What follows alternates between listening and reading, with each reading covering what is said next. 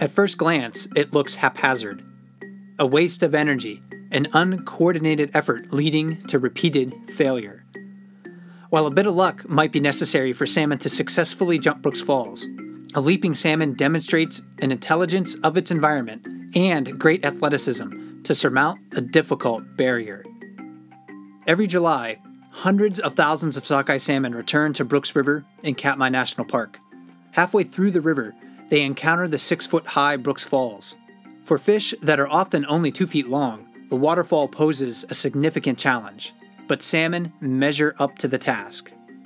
Starting deep within a foaming plunge pool, nicknamed the Jacuzzi, salmon encounter a chaos of currents, knowing, in their own way, that they cannot easily gain momentum by swimming against down-plunging water. Salmon identify where the upwelling currents are strongest, and that's where they launch their effort.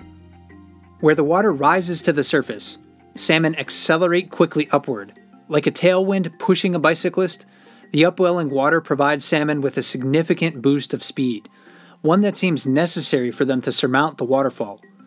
Almost all successful jumps originate from places where water rises to the surface of the river.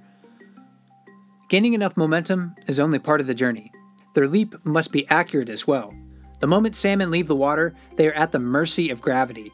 Within the confines of the water, a place where they cannot see the full form of the waterfall, salmon must choose the angle and direction of their jump. The fish have no control over their trajectory once in the air. If they've chosen correctly and have enough momentum to surmount Brooks Falls, then a final challenge awaits. The current is strong and the water shallow at the very edge of the falls. When they hit the water, a moment's hesitation can send them plunging into the pool below.